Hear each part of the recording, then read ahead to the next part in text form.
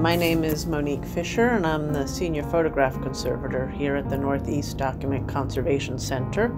So today I'm going to go through with you how to conserve a nearly 100-year-old photograph. The photograph is a panoramic format, and these usually are taken for groups at conferences. Here we see a boys' camp. The biggest problem is that it's tightly rolled and you can't really access the information.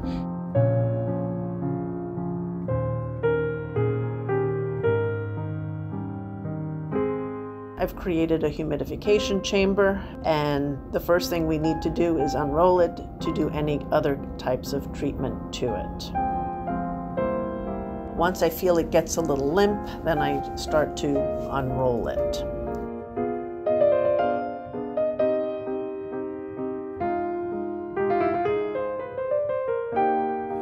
The next part of the treatment is surface cleaning. There's going to be surface dirt on these photographs. They've been sitting in an attic or basement. On the back, we are using some dry cleaning techniques.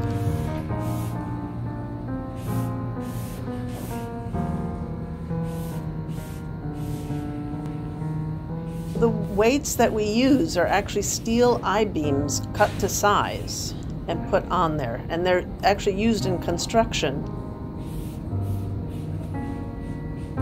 The white wedge there that you see is a cosmetic sponge actually, and the surface is nice and soft. In addition to the cosmetic sponge, there are things like a polyvinyl eraser to get more in-ground dirt, to remove that.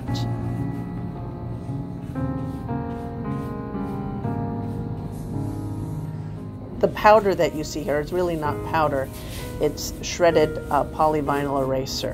And again, it's a more gentle way of cleaning the surface dirt on the back of a photograph.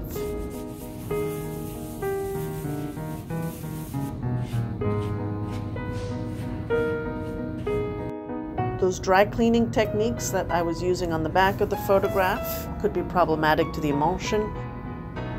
Here's some cotton swabs with water and alcohol to remove some of the surface dirt there. The cloth that is used is Hollytex. It's a woven polyester, and it's a non-stick surface. The most thing you need to be careful about is, again, the emulsion. It can get wet if the emulsion's been compromised because it's been exposed to light or been sitting in an attic for years. The emulsion can get very soft and lose the image at the same time.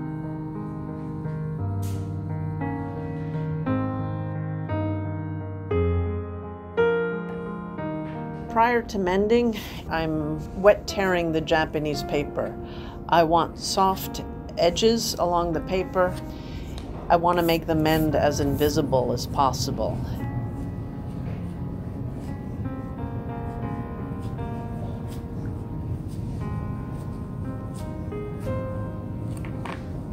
We are straining the wheat starch paste that we use.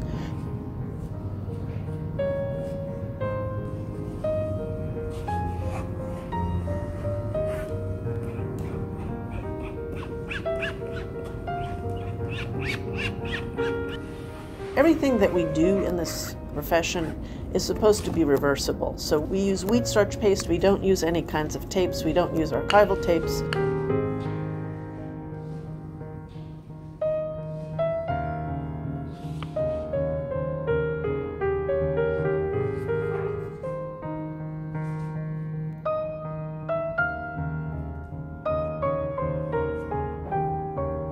I take the brush, paste out the Japanese paper on a piece of paper that helps absorb it, and then put the Japanese paper on the back of the tear to mend it.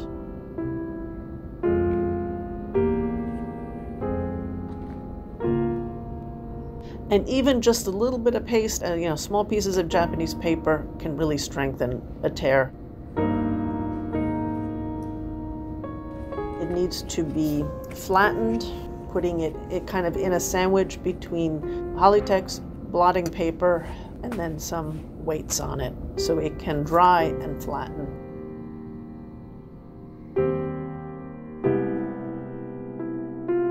With tears, you try your best to put it together perfectly, but because this is an old object, there are going to be losses in the emulsion or within the image. And here we have an in-painting technique. The paint brushes are actually fine point brushes that are used to paint dolls' faces. I like using the Gambling Conservation colors because you can use isopropanol to wet up the color. I'll put some color on my brush, paint it out on the blotting paper there, and then when I think the color is, good enough, I will then paint the object. And so you blend it all in so that your eye, when you're looking at the panorama, doesn't go right to the tear.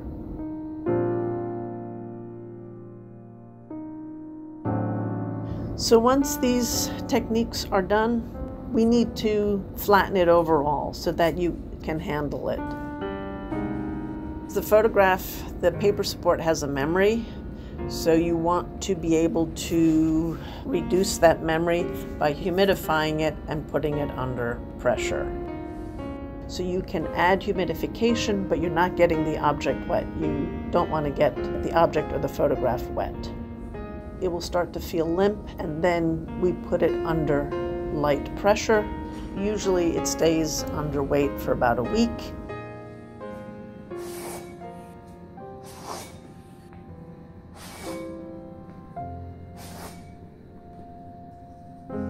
It's with a thick blotting paper that helps absorb the humidity, because if you put the photograph or the gelatin right against the blotting paper, it will stick and then you're in trouble.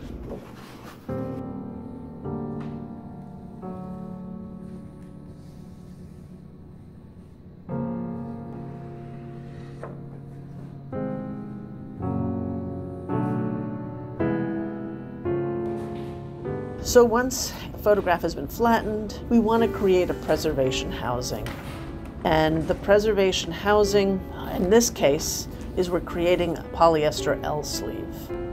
But if you have a unique format like this panorama, you're going to have to make it yourself.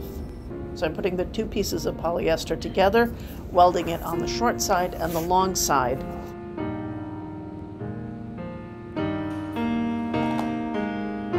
And once that housing is complete, I trim it so it looks nice, and then put the photograph in there, and then return it this way to the client, who can easily handle it and look for their loved one in the panorama.